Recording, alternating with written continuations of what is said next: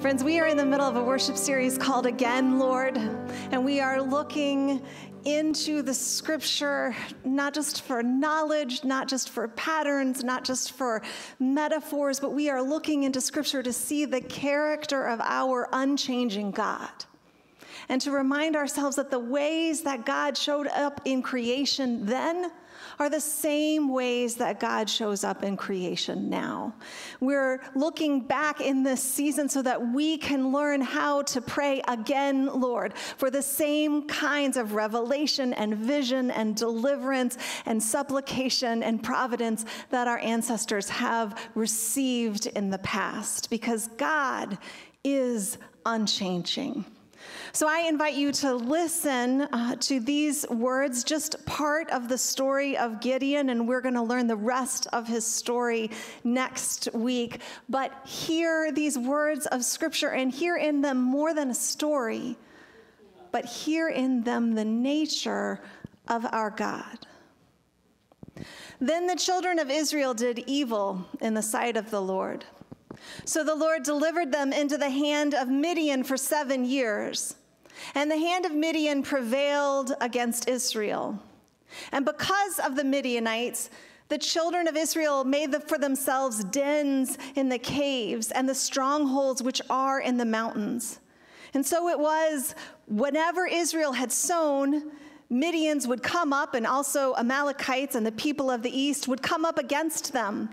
Then they would encamp against them and destroy the produce of the earth as far as Gaza, and leave no sustenance for Israel, neither sheep nor ox nor donkey.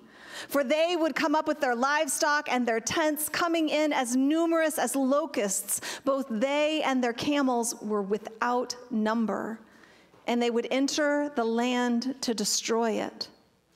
And so Israel was greatly impoverished because of the Midianites, and the children of Israel cried out to the Lord. And it came to pass, when the children of Israel cried out to the Lord because of the Midianites, that the Lord sent a prophet to the children of Israel, who said to them, "Thus says the Lord God of Israel, I brought you up from Egypt and brought you out of the house of bondage, and I delivered you out of the hand of the Egyptians and out of the hand of all who oppressed you. And I drove them out before you and gave you their land. And also I said to you, I am the Lord your God. Do not fear the gods of the Amorites in whose land you dwell. But you have not obeyed my voice." Now the angel of the Lord came and sat under the terebinth tree, which was in Ophrah, which belonged to Joash the Abiezrite. And his son Gideon threshed wheat in the winepress in order to hide it from the Midianites. And the angel of the Lord appeared to him and said to him, "The Lord is with you, mighty warrior." And Gideon said to him, "O my Lord, if the Lord is with us, why then has all this happened to us?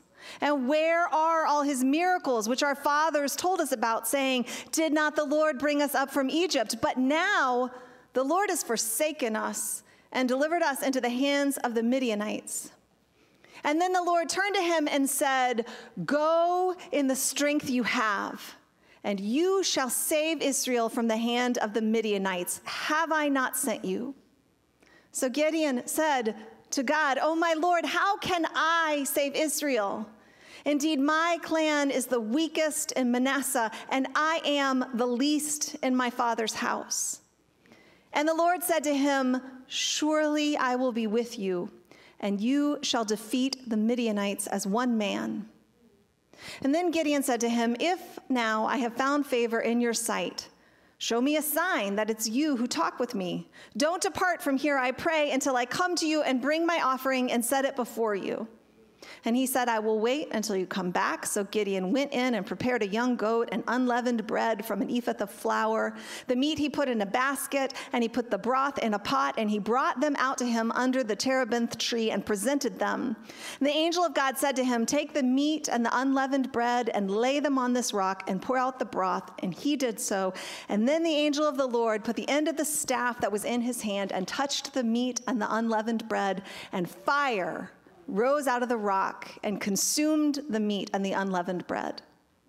And the angel of the Lord departed out of his sight.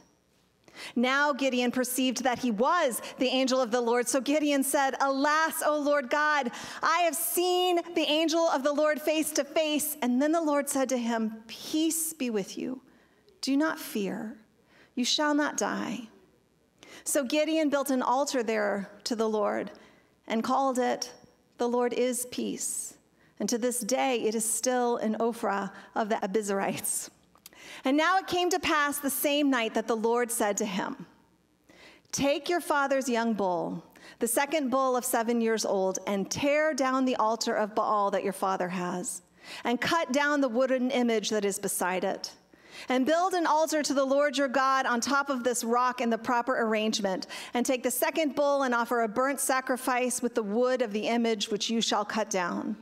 So Gideon took 10 of his servants and did as the Lord told him. But because he was afraid of his family and the townspeople, he did it at night rather than in the daytime.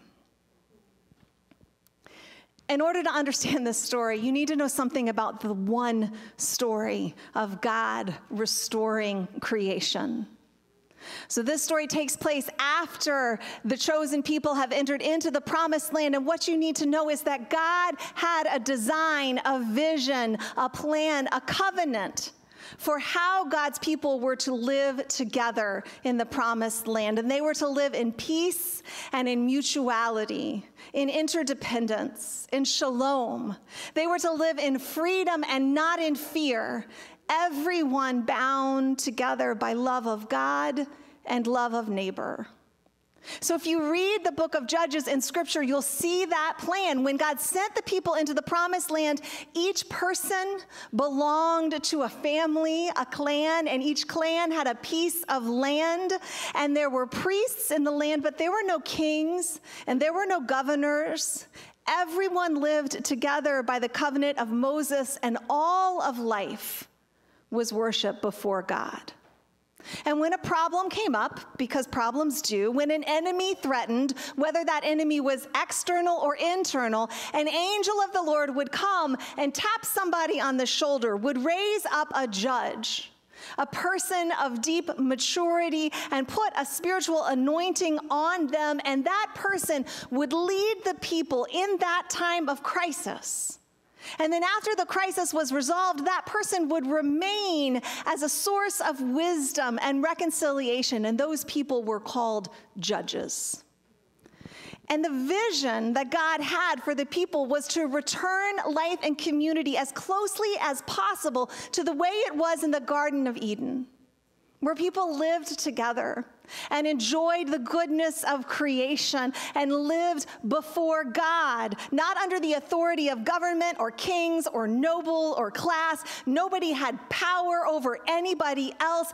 Everyone mutually submitted to God. And this was a very beautiful and a very inefficient system. There's a pattern in Judges if you read it. There's a crisis, a judge is raised up, that person leads well, at least in the first half of the book. The people will worship God, receive salvation, they will live in peace, and then the judge will die, and the people will creep. They will keep the parts of the covenant that seem really important to them, the central parts, but then just kind of let go of some of the awkward and inefficient parts that didn't seem wise in their own eyes. And they were living in the promised land, and they were not the first or the only people to live there, and they would look around at the other people of other ethnicities, and those folks had their own tribal gods.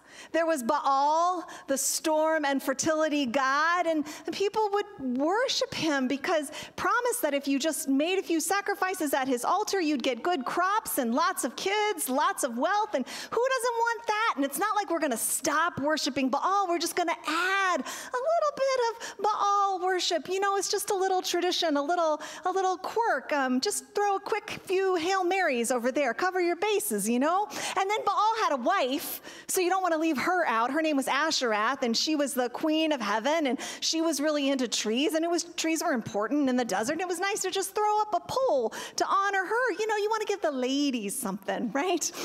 So you just spend a little time every day thinking about these stories and thinking about her traditions, and she helps with fertility and childbirth, and there's nothing wrong with that, and we're not doing this instead of God. We're just doing this along with God. And so over time, when things are going well, the people get just a little less serious about keeping the covenant and a little more serious about Baal and the worship of Asherah. They get a little less interested in remembering and pondering the stories they inherited from their ancestors about who God is and how God was calling them to live and what God's plan for the restoration of all creation is and what their part of it is. And they get a little more intrigued and interested in the unfamiliar and novel stories and the promises of Baal and Asherah. And then who has time for religion anyway? Because disaster strikes. Out of nowhere, there are these war parties from Midian that start coming in and raiding the people and invading the land. And they would come in so strong that the people would leave their houses and just run to the hills and hide in caves. And they'd come back after the bands moved on, and they would just find that everything was destroyed. Their crops were burned, their animals had been slaughtered, or even worse, they would watch from the hills, and the Midianites were savvy. And so they would just let the Israelites spend a whole year raising a field of crops, sowing and tending and harvesting grain. And they would wait until the Israelites had done all the work of harvesting that and gathering it into their barns. And they would wait until the people had done all the work of threshing the wheat, which is how you separate the grain from the chaff. And I don't really know how that works. You could watch a YouTube video if you want to. But what I do know is in this process, a big cloud of dust comes up. And so the Midianites, they were like land pirates. They would wait up in the hills and think, why not work smarter, not harder? And why would we burn the crops when we can just let those puny little fools do all the work of harvesting it, wait until we see the cloud of dust, and then swoop in and take everything that is there? The scripture says that the Midianites were like clouds of locusts, swarms of locusts. They devoured every little thing. And when they moved on, the land they left behind was stripped. And so at this point, there's this great reversal, right? God's people are living and hiding in the caves. They are living on the run. They have no peace. And these nomads, these bands of wandering people have moved in and settled down and taken over. And in verse 6, things are so bad, the Midianites have impoverished the people so much that they cry out to God. And in verse 7, God sends them a prophet, and this prophet has no name, probably because nobody was very excited to hear from him or her, and says, hey, I am the God who delivered you from Egypt. I rescued you from slavery. I gave you this land. I gave you a place in it. I told you how to live. I told you not to worship the gods of this land, but you did not listen to me. And this is true, but it is not the kind of help that the people were looking for. But at the same time, an angel of the Lord goes and sits down under a tree in Ophrah. And the tree belongs to a man named Joash, and Joash had a son named Gideon. And Gideon is just trying to survive. He's not trying to be a hero. He's just trying to make it. And he's been working all year on his father's land, and they have harvested the crop, and he has come up with a plan that isn't very dignified, but will allow him to hold on to the fruits of their labor. So he takes the stalks of wheat, just a few at a time, into the bottom of a wine press. And you can think of it like a well, but it has a floor and no water. It has a bottom. And instead of stomping out grapes in that wine press, he's down there threshing the wheat. So the cloud of dust is hidden by the walls of the wine press so that no one will see and come in and attack. So he's in the wine press and he's hunched over, secretly trying to harvest wheat. And an angel of the Lord shows up and says, "Greetings, mighty warrior." And that's funny. It's also kind of rude.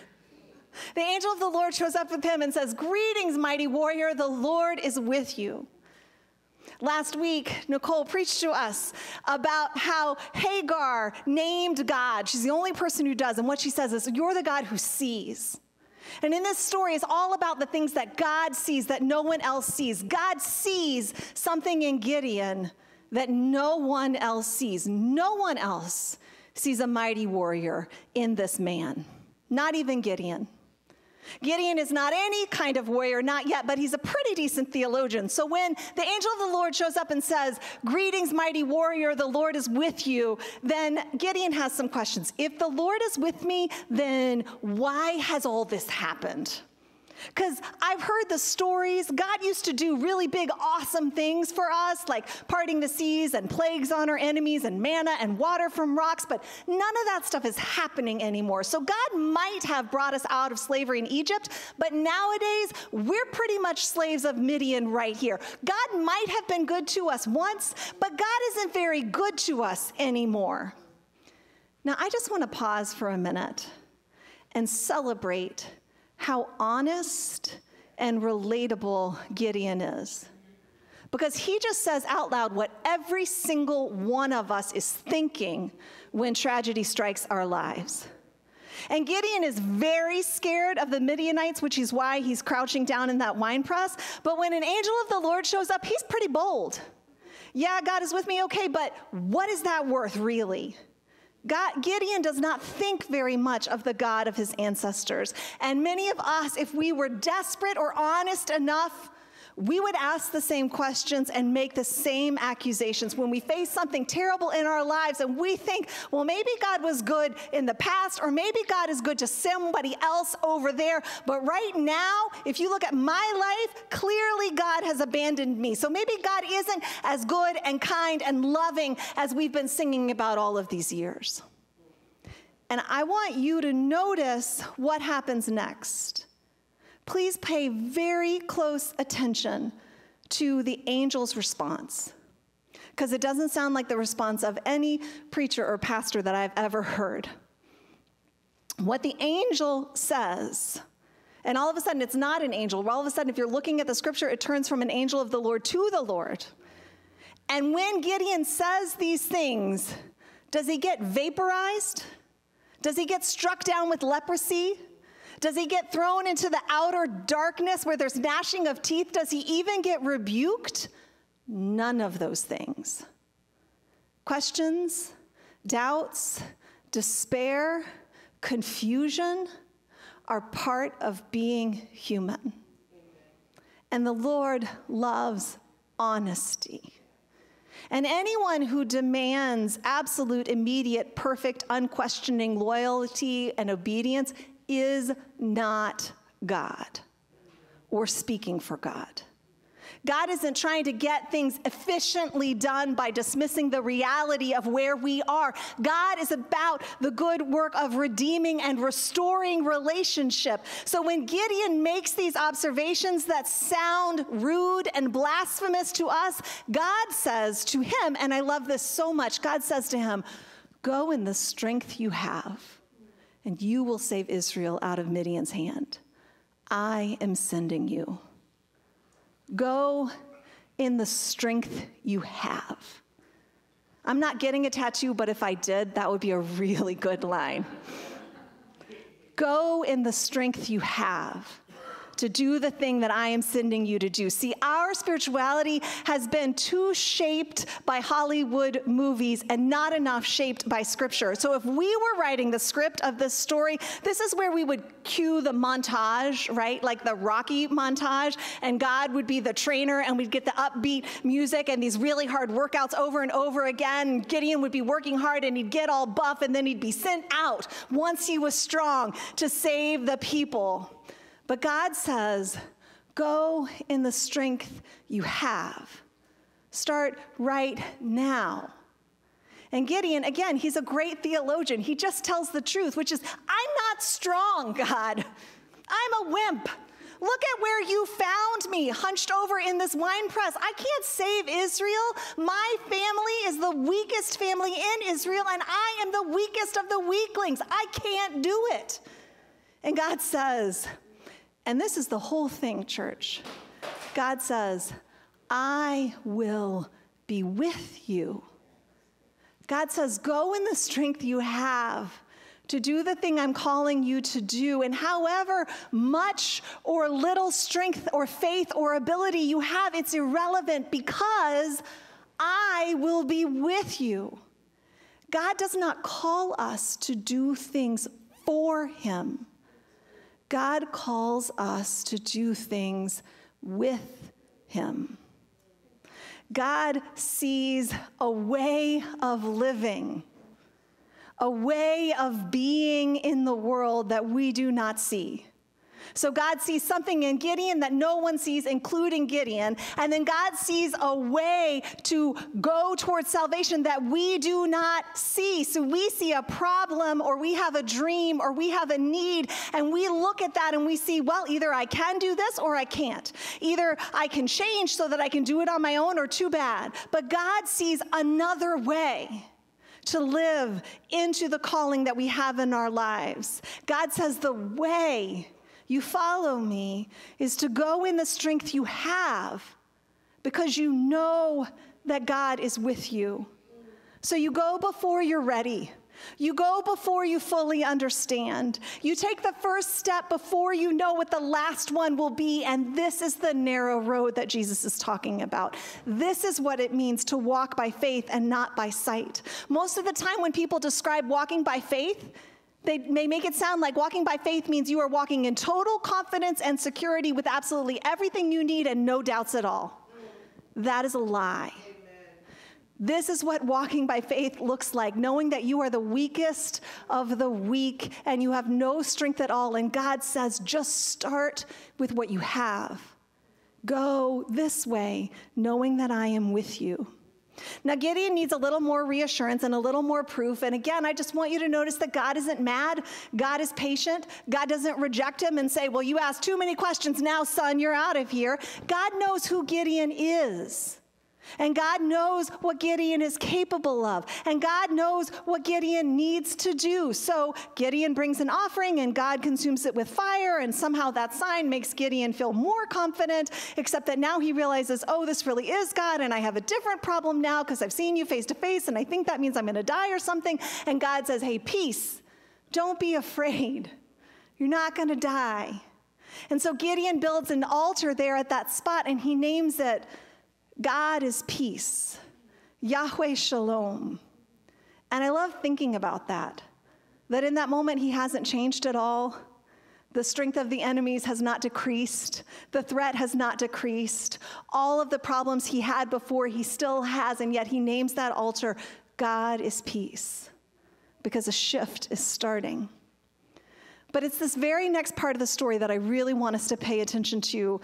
And it's such a great story. It's so rich that it's easy to just skip over this part. And I think it is the most significant part for us right now. So after Gideon gets his sign and he's ready to do this, and God gives him his first task. And from our eyes, the first thing that God asks him to do is a waste of time. It's inconsequential, and it's going to cause a lot of controversy, so in a lot of ways, it's actually counterproductive. God says to him, before we get started with the Midianites, before we have anything to do with those guys over there, before I have you call an army or give you a battle plan or prepare in any way for battle, the first thing you need to do is cut down your father's altar to Baal and cut down the Asherah pole beside it. Before you go into the battlefield, you need to smash your idols.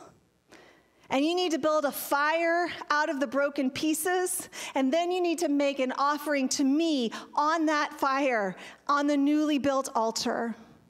And this is the third thing that God sees that we don't see. God sees something in Gideon that no one else sees. God sees something in you that no one else sees. God sees a way of following that no one else sees, not to go when we're ready, but to go as we are. And the third thing that God sees that we don't see is God sees a problem that no one else sees. See, Gideon and his community, they think that their problem is the Midianites. They think that their problem is everybody else around them. And every moment of his life he has designed in response to that external threat. Gideon thinks his whole problem is external. But God says the Midianites are not your problem. The Midianites are a symptom of your problem. Your problem is your idols. Your problem and the problem of your people is that you claim me, but you do not worship me. And you do not worship me only. Now, I want to put a caveat on here. This is a particular story, and it is applicable to particular places in your life and my life and the world. Not every place. Not every problem we have is a result of unfaithfulness on our part. But some of them are. God says, you do not worship me only, you worship me and Baal, me and Ashereth, all the values and practices and customs that come along with those idols. Your problem is your idols, and that is the same for us. Because a lot of us know that there's something wrong in our lives. Jesus promised us life, abundant life, but no matter how we spin it, that's not what we're living. We have stressful lives and angry lives and suffering lives and vicious lives. And Jesus says, hey, come unto me, you who are heavily burdened. My yoke is easy and my burden is light, but there is nothing easy or light about our lives. We are heavily burdened still. Sometimes loving Jesus feels like an additional burden on top of everything else. We are threatened, we work constantly, and it is impossible to rest. But we believe in God. We love Jesus. We pray with desperation and we worship. But what is against us seems so much greater than what is for us. And most of us aren't as bold as Gideon in that wine press. And we're afraid to ask, hey, God, if you're with me, then why is this so hard? We don't even ask that question of ourselves. I believe that God is calling us as God is calling Gideon. God is calling us to live the way that God called Gideon in the strength that we have.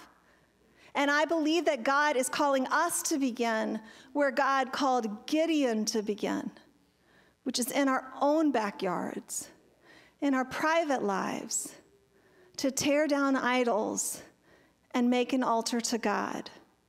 Now, practically, what does that look like? In Gideon's backyard, there was a literal shrine to Baal, a little platform with a wooden statue on it and a pole. There were physical objects that had to be destroyed and removed. And I know that none of y'all have little statues that you bow down to every day. But an idol doesn't have to be physical in order to be powerful in your life. An idol is any untrue thing that you orient your life around. An idol is any untrue thing that you devote time, attention, and energy to. And here's the kicker. You don't even have to really believe in it. You just have to make space for it in your life. So it could be the lie that how hard you work or how much you earn is what you're worth. It could be the myth of beauty, that your worth and value and belonging are contingent on how much you weigh or your physical strength or how other people evaluate your appearance. It could be a relationship that is enjoyable to you, but you know is out of line with your own values. It could be media you consume that fill your spirit with rage or despair. Or it could be media that you consume to artificially numb your pain to the brokenness of the world. It could be your fears or your dreams for your children that keep you from being present with them as they are. It could be the myth of redemptive violence or vengeance or consumerism. I don't know what your idols are. And what is an idol for one person might not be for another person. I don't know. But the Holy Spirit does. And what I do believe is that if you seek the Holy Spirit for revelation, if you ask the Holy Spirit, what is centered in my life that shouldn't be? What am I orienting my life around that is unhealthy and untrue? What is so familiar and common to me that I can't see its power? And what does it look like to tear that down? There's a spiritual exercise for all of us on the back of the grown-up bulletin, and I invite you to take it home. And I invite you to take some time this week to just seek the Lord around that question. And we called it homework as fun, but don't turn it in. This is between you and the Lord only. But there's two parts to it. Gideon was called not just to tear something down, but to construct something holy in its place. Out of the pieces, Gideon is told to make an altar, and I believe God is calling us to do the same. If our wholehearted desire is to become the people God created us to be, if what we need is the grace to go in the strength we have, to live the lives that God is calling us to live them according to God's ways and not the ways of the culture, to live in God's strength and not limited by our own, then the center of our life has to be an altar to God. And again, this is probably not a physical material object, though who knows, I'm not the boss of you. But it's probably a practice or a habit or a discipline whereby you regularly and consistently turn your focus and full attention toward God. Not once a week, not on a retreat, but in your daily life, orienting yourself to the values of the kingdom of God, reminding yourself of what is real and what is not, what is eternal and what is not, what God is doing in the world. Most of us spend the majority of our time, and I'm definitely talking about myself too, most of us spend the majority of our time reacting and listening to statements and visions that we don't believe in. We are mostly more passionate about what we're against than about what we're for. We have a good sense of what God isn't, but we need an altar in the center of our lives that orient us towards what God is. A life-giving, restful reminder that God is peace at the center of our lives, no matter what is going on around us. A place to return to that reminds us that what matters most is not at stake. Whatever tomorrow brings, Jesus will still be risen. We live in a kingdom that will not fall. An altar at the center of your life is how Paul can say centuries later from prison, hey, we're hard pressed on every side, but we're not crushed. We're perplexed, but we're not in despair. We're persecuted, but we're not abandoned. We're struck down, but we're not destroyed. We always carry around in our body the death of Jesus so that the life of Jesus may also be revealed in our body. For we who are alive are always being given over to death for Jesus' sake so that his life might be revealed in our mortal body. So then, death is at work in us, but life is at work in you. Because Paul, whatever happens, is daily oriented toward the glory of Christ on the cross and the triumph of resurrection. After the worst has absolutely happened, then come the first fruits of salvation, which is the redemption of all creation. Your life looks different when that is at the center every day. But we have to worship at that altar so that we have the muscle memory so that when the storm comes, we don't panic, but we have peace.